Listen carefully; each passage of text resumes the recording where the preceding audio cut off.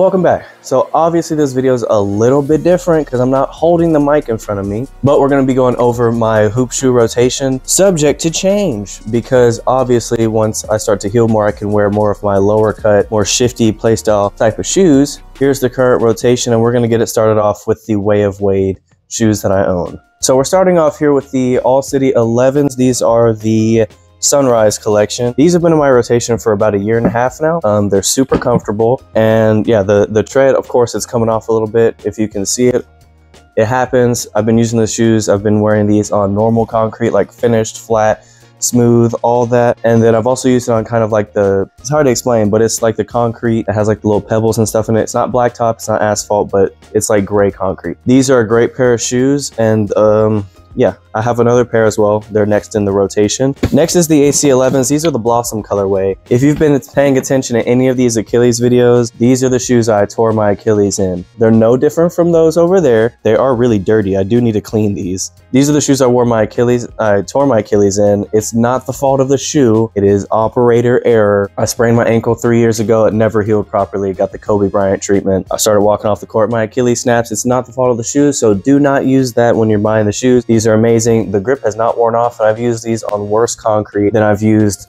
the previous pair of AC11s. These are my go-to Wades for all-around court use. Great profile, great shoe. This is obviously staying in the rotation forever. Next, dude, these hold a special place in my heart because these shoes right here, sponsor me, Way of Wade, sponsor me, bro. These are better than any shoe I've owned, and that includes Kyrie's, Curry's, LeBron's, any Puma basketball. These are better than all of them.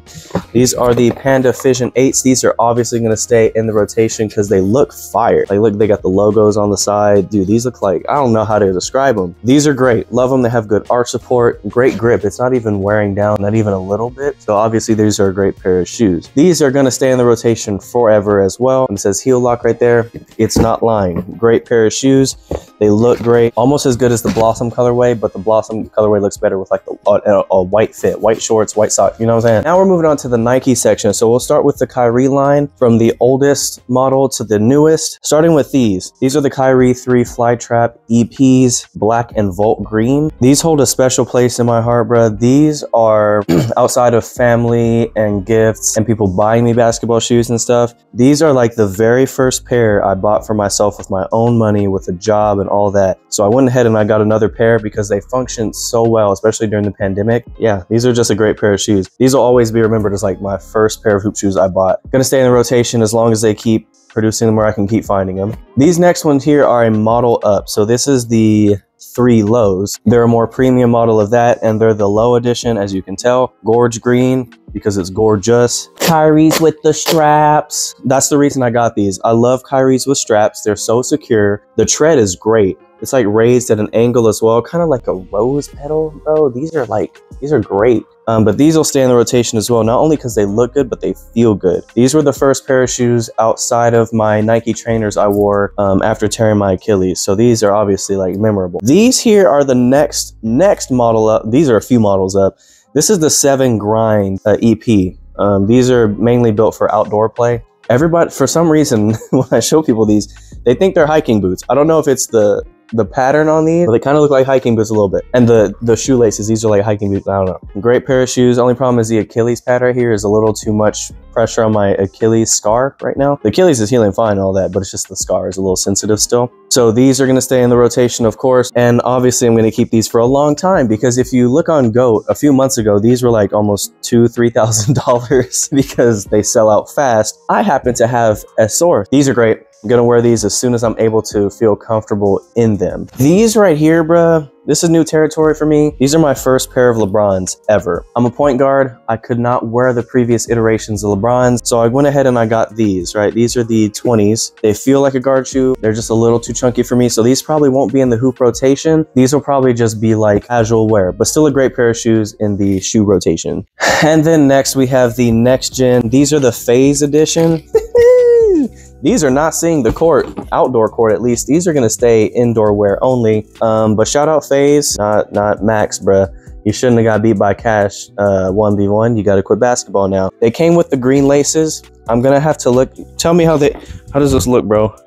right here. If you're looking at this one, it's right here. How does these look with the green laces, bro? Because I may not use the green laces. I may put them in my Kyrie's. Comfortable pair of shoes. They look great. Holographic logo, the stuff I go for. So these are a new pair. Shout out my dad for instilling the love of Adidas shoes into me. He's an Adidas fanatic, but these are great. Love you, Pops. These are the Adidas BYW Select Black and Pre-Love Blue. Dude, this is a gorgeous pair of shoes. Like, even if I don't wear them to hoop in, the grip is kind of good too. But even if I don't wear them to hoop in, they're still a great shoe. They have this little, these are Velcro. This is the hook side, this is the fuzz side. So you can like customize them. This is the logo for the BYWs. Great shoe, super comfortable. These are way better than the Trae Youngs. Don't let anybody tell you different. Trae Young shoes, they're not the greatest. That circle on the tread is only good for making pivots and things like that. But this final pair of shoes is a very special pair of shoes to me because I could never buy them as a kid, because as a kid, you never have money because you're a kid. Are a special pair for obvious reasons. Once you see them, you'll pretty much understand why. This is my first ever pair of Kobe 8s, real Kobe 8s, not reps or anything. This is the Kobe 8 Sulfur Electric. They're very comfortable. I'll never wear them to hoop in because, you know, it's Kobe, bro. So, you know, you got to keep them intact. Red is still brand new.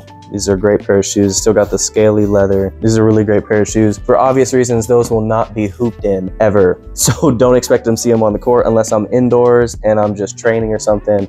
Probably won't even do that. That's my hoop rotation. I hope you enjoyed the video. Be sure to like, comment, subscribe, all that. Hope you have a good rest of your day. What time is it? It's morning time. It's 10:45. I do have another pair coming, but they're not gonna be included in this video because I'm probably not gonna hoop in them because they're mainly like the low cut type. But anyway, like, comment, subscribe, all that good stuff. Use my code ChrisCanHoop for InTheLab. Get your $5 off. For WGG Energy, that's my new channel sponsor for jitterless energy for gaming supplements and caffeine. I'm out of here.